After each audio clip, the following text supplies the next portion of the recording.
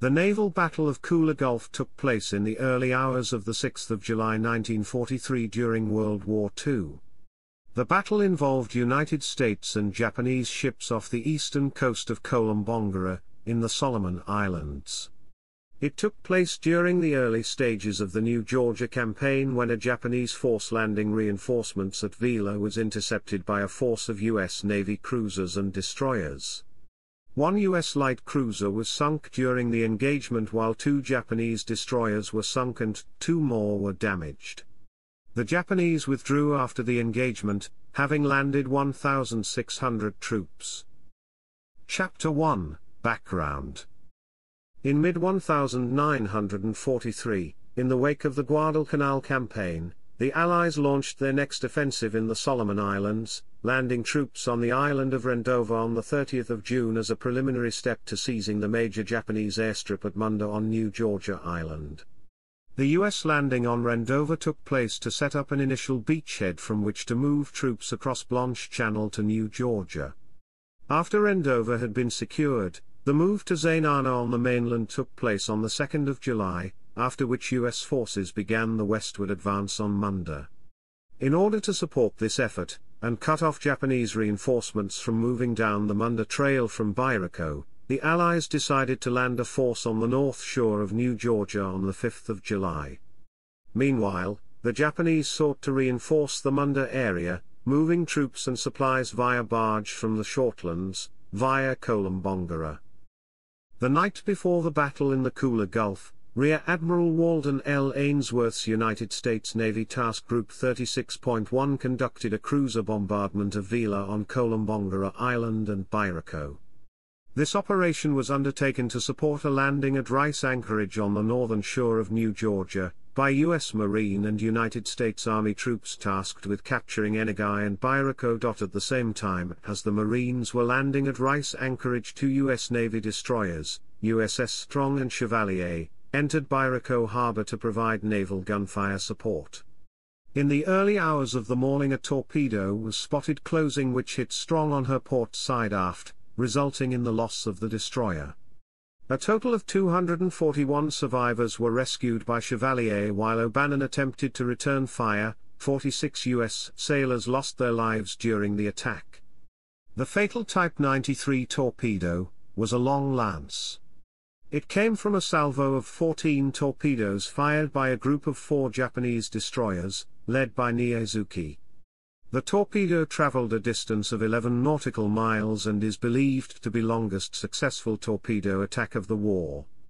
After firing their torpedoes, the Japanese destroyers departed the area without being detected. Such was the distance of the shot, the U.S. commander believed that his force had been attacked by a Japanese submarine. Chapter 2, Battle. Ainsworth's task group consisted of the light cruisers USS Honolulu, USS St. Louis, and USS Helena, plus 4 destroyers, Nicholas, O'Bannon, Radford, and Jenkins. On the afternoon of the 5th of July, they were returning to the Coral Sea to resupply, when Admiral William Halsey was informed of another Tokyo Express mission down the slot in the Solomon Islands, from Binya, on Bougainville. Ordered to intercept the Japanese, Ainsworth changed course, and proceeded northwest past New Georgia Island.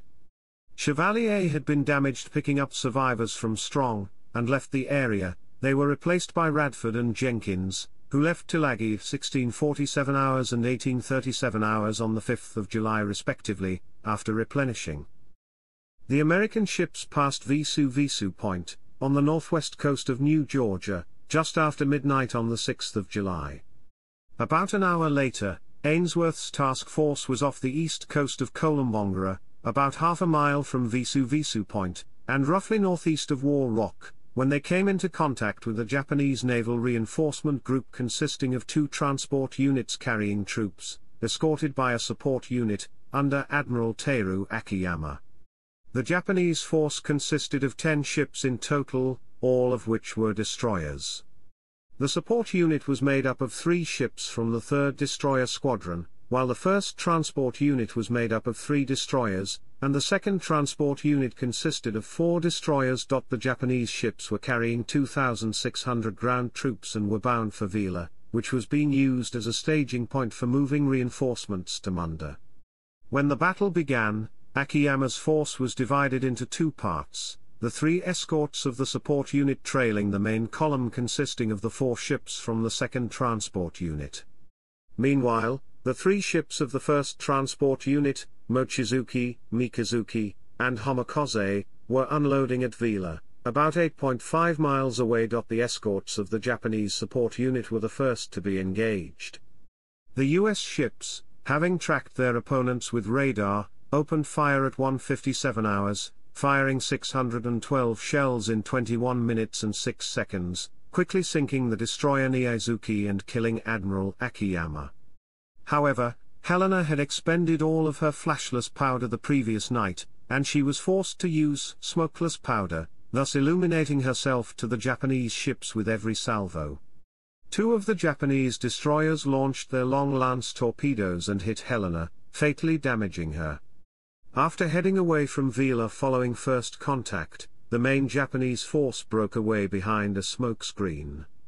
In the process, Nagasaki was hit by a single 6-inch shell, and ran aground near Bambari Harbor, on Kolombangara, 5 miles north of Vila, while Hatsuyuki was damaged slightly by 2 shells, which failed to explode. Around 3:30 hours, Ainsworth began retiring towards Tulagi, while the Japanese headed for Binya. 2 American destroyers, Radford and O'Bannon, remained behind to rescue survivors, as did the Japanese destroyer, Amagiri.